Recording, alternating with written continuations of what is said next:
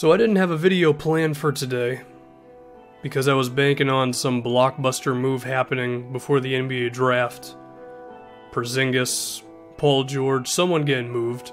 To be fair, it could still happen, because I'm doing this video at 4 o'clock right now, but I need some sort of safety net. So we're going to talk about 5 NBA players going into the 2018 season who I think have something to prove given where their careers are right now for any reason, whether it be injuries or their performance in the past. So we're going to talk about 5 guys here, and there's also a couple that I can do some honorable mentions for, but these 5 stood out to me. The first one is LaMarcus Aldridge. When the Spurs signed Aldridge, people were throwing parades. That's how big of a deal it was. And I think he's fit into San Antonio's culture pretty well.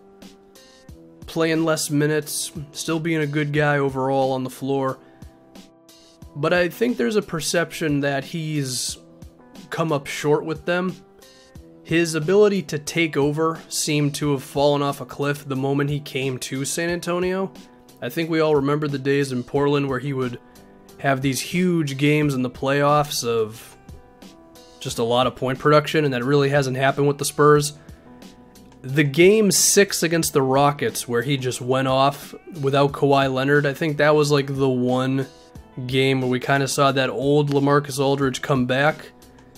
But besides that, I mean, he's been getting a lot of crap from Shea Serrano on Twitter, who of course is the most important Spurs fan in the world. That's not true, but whatever. And I don't know, it just seems like LA's got something to prove for next season, you know? Is he a perfect fit with Kawhi Leonard? Can he step up his game? Can he really be the number 2 guy for San Antonio? I mean, I've been hearing rumors of him potentially getting moved for like a draft pick, which the idea of trading for a 32-year-old LaMarcus Aldridge, only 1 year left on his deal, for a high pick, that'd be pretty stupid of someone to do. I can totally see why the Spurs would want to do that. But there just seems to be a whole lot of negative stuff around LaMarcus Aldridge, and it'd be kind of cool if he could come in the next season and demand the ball in the post a little bit more, perhaps improve his three-pointers, and just kind of show everybody that he can still be a really big-time piece for San Antonio, or if he's just going to kind of sink into definitely being a number 2 guy behind Kawhi, but also being a number 2 guy who, like, depending on the big game, might sink even further. I mean, I don't know. Next one is DeMarcus Cousins. Boogie, I mean, his journey to where he is now has been ridiculous as it comes, with all of the off-court and on-court antics, reports of teammates and people among the Sacramento Kings organization, at one time Sacramento, because of course he's on the Pelicans now, where they all kind of walked on eggshells, just waiting for Boogie's next outburst, where he would just be immature, not enjoyable to work with, and if that's your best player, very difficult to have a winning culture with that kind of a guy. This is a Chucky Beat production. Now with the Pelicans, there are some expectations. He's got a star player next to him in Anthony Davis. I've already talked about how I think they could end up being a disappointment just because the amount of perimeter talent on the team is really not much outside of Drew Holiday. You're really hoping for Jordan Crawford to have a excellent season. He was good in like the stretch towards the end of last year, but I mean, an 82-game season playing well is a whole different thing. So is Boogie just going to be there from a behavior standpoint, but also like on the floor itself, defensively, where is DeMarcus Cousins? I think at one time he was a plus on defense, at least when motivated. But now he's definitely got a few pounds on him. And who knows, even if his behavior is there, if he's not able to be a real defensive player, or at least an okay one, maybe he shoots too many three-pointers, he's got 1 year left on his deal. We're just going to have to see, man. Can DeMarcus Cousins really have that focus that people have been wanting for him for a few seasons now? I don't know. Reggie Jackson of the Detroit Pistons is the next one. Reggie was not good last season. I had Detroit being a mid-tier playoff team because I felt that the pick-and-roll partnership that he had formed with Andre Drummond was pretty strong. And then you surrounded that with Kentavious Caldwell-Pope, who's okay of a shooter, Marcus Morris and Tobias Harris. It seemed like there was enough offense around that to have a decent foundation. Then you add that to Stan Van Gundy, who's a really good defensive coach and knows what he's doing as a coach overall. Seemed like good things were going to come in Detroit.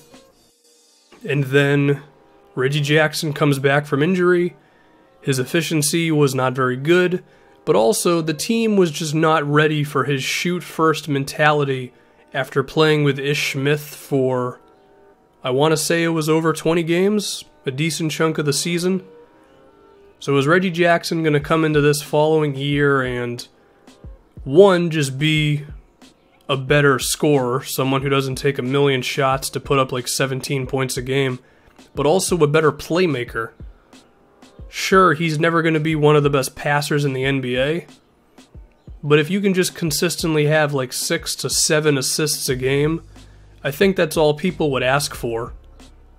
But we don't know. I could see him just not being the right point guard for this Pistons team, and maybe Ish Smith's pass-first style would just be better for them.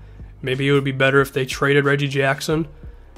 I don't know. I think they're going to at least give it a chance because at one time it seemed like they had a real thing with him at the point guard position. We're just going to have to wait and find out on Reggie. Next, I want to talk about Harrison Barnes of the Dallas Mavericks. Barnes stepped up this year, man. He was a way better offensive player than I think a lot of people believed he could be. In Golden State, he was pretty much always asked to play off-ball, chill in the corner, let Steph Curry, Klay Thompson, Draymond Green, Andre Iguodala, Sean Livingston, let those guys run the offense, and he was just kind of there. Sometimes he would post up, but I think you know what I'm getting at. Now with the Dallas Mavericks, he's asked to post up more often, be in isolations, and he proved to be a pretty effective scorer. I remember the one game I still have in my mind, because I'm a Celtics fan, so I watch pretty much every game they play, was when Barnes hit like 4 straight mid-range jumpers late in the game to keep the Mavericks in it. And, I mean, he was right around 20 points a game this season. My question with Harrison Barnes is he going to go back down to like 16, 17 points a game? Is he going to maintain himself where he is? Or can he even go another step? And maybe not even take a huge jump in terms of his scoring, but his all-around game. Because he only averaged like... Did he average 2 assists? It wasn't much, I know that for a fact. And given that Rick Carlisle was putting the ball in his hands some, will he be able to make plays for other guys? I'm not expecting him to make a huge leap because that doesn't seem to be his natural thing, being a playmaker. But taking a step in that direction to where you can be more than just a scorer and a defensive player could be a really good thing for Harrison Barnes. And I think it'll allow the Mavericks to learn, like, is this the guy that we really want to build our entire rebuild around? We're just going to have to see. Finally, Chandler Parsons of the Memphis Grizzlies. He was barely on the Grizzlies last season.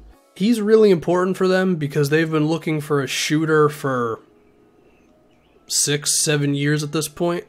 It's pretty insane how this was the first guy they signed who has proven to be a good outside shooter and a good offensive player overall. You know, Parsons puts up a solid 16, 17 points a game, doing it really efficiently. The problem is his injuries. The Mavericks just said, nah, we're just going to let you walk. And as of right now, they were right, because he struggled to get on the floor at all with the Grizzlies. But if he can get on the floor for them and provide them with the spacing they need, they could be a really good team. I mean, they're already okay. They won 43 games. But, I mean, if your starting lineup is something like Mike Conley, maybe Tony Allen's the shooting guard, maybe not, Parsons at the 3, JaMychal Green at the 4, Marc Gasol at the 5, there's a lot of shooting in there. With JaMychal Green at the 4, who can stretch the floor and give Gasol space. If Parsons is running around hitting 3-pointers, Conley's a good shooter. Suddenly, you can still be that strong defensive team, but then you have a lot more shooting.